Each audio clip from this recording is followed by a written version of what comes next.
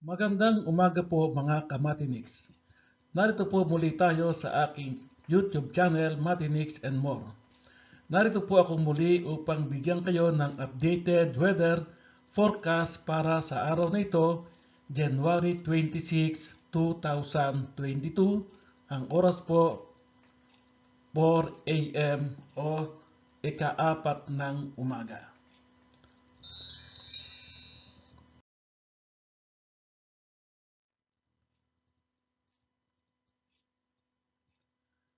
Dahil po may low pressure area na nasa loob ng Philippine Area of Responsibility, ang PAGASA po ay patuloy na nag-i-issue ng weather advisory. At sa ngayon po ang ating weather advisory ay Weather Advisory number 5. Issued at 11 p.m. 25 January 2022. At 10 p.m. today, the low pressure area was estimated based on all available data in the vicinity of Calamba, Misamis Occidental, or with coordinates 8.5 degrees north, 123.6 degrees east.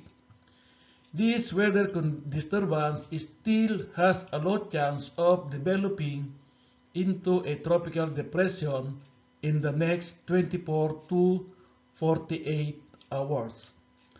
Hazards affecting land areas. In the next 24 hours, the low pressure area will bring light to moderate with at times heavy rains over Visayas, Caraga, Northern Mindanao, Zamboanga Peninsula, Sorsogon, Masbate, and Palawan.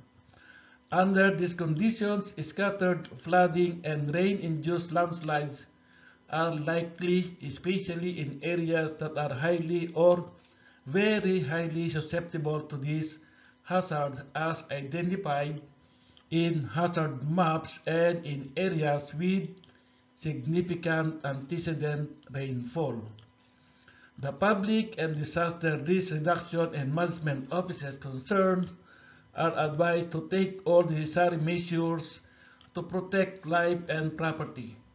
PAGASA Regional Services Division may issue local heavy rainfall warnings, rainfall thunderstorm advisories, and other severe weather information is specific to their areas of responsibility as appropriate.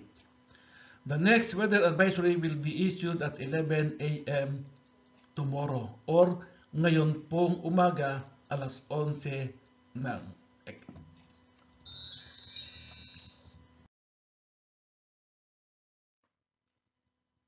Punta naman po tayo sa General Weather Forecast. 24-hour public weather forecast issued at 4 a.m. 26 January 2022. Valid until 4 a.m. tomorrow. Synopsis. At 3 a.m. today, the low pressure area was estimated based on all available data in the vicinity of Tayasan, Negros Oriental, or with coordinates 9.9 degrees north, 123.0 degrees east. Northeast monsoon affecting northern and central Luzon.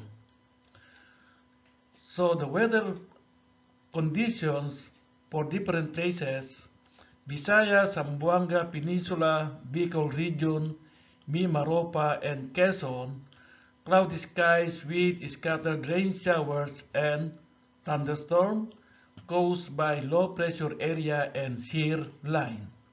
The impacts: possible flash floods or landslides due to moderate to at times heavy rain. And for Cagayan, Isabela, and Aurora, cloudy skies with rains and affected by northeast monsoon, possible flash floods or landslides due to moderate to at times heavy rains. And the rest of Mindanao, partly cloudy to cloudy skies with isolated rain showers, and caused by localized thunderstorm, possible floods or landslides during severe thunderstorms. And Metro Manila and the rest of Luzon, we have partly cloudy to cloudy skies with isolated light rains affected by northeast monsoon and no significant impact.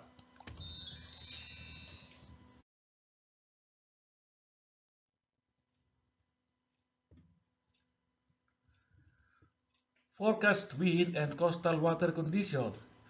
Northern Luzon and the eastern section of central and southern Luzon, we have moderate to strong winds and the direction is northeast.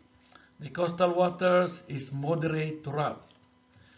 The eastern sections of Visayas and Mindanao, we have moderate to strong from southeast to east and the coastal waters are moderate to rough. The rest of the country light to moderate winds and coming from east to northeast is light to moderate the coastal waters. And the maximum temperature for today is 31.8 degrees Celsius and the minimum is 22.0. Maximum relative humidity is 94% and the minimum is 51%. And the tidal prediction for Manila Bay at 3:13 a.m. 0.51 meters and at 9:23 a.m. 0.21 meters and at 4:32 p.m. it is 0.72 meters.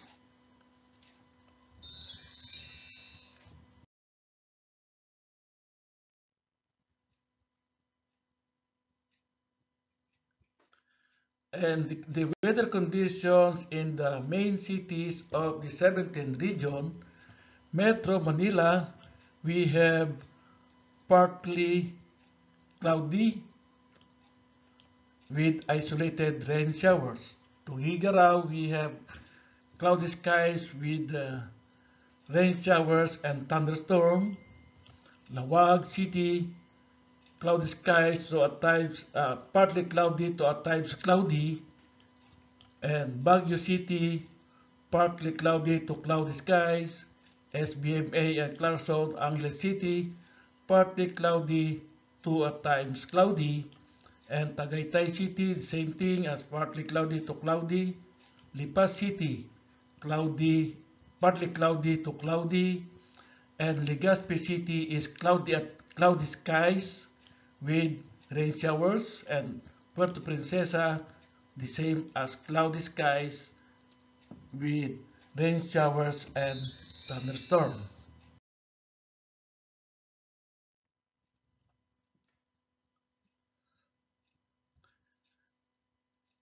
And for the Kalayaan group of islands, we have also cloudy skies with rain showers or thunderstorm including Iloilo City, Bacolod City, Metro Cebu, Tacloban City, and Zamboanga City. And for Cagayan de Oro City, Valencia City, and Metro Davao, we have partly cloudy to at times cloudy skies with rain showers or thunderstorm.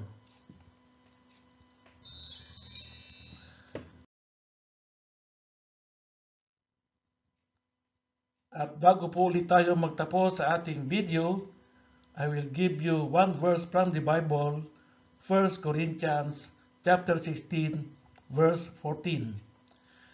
Everything should be done in love. Thank you very much at magandang umaga po sa ating lahat.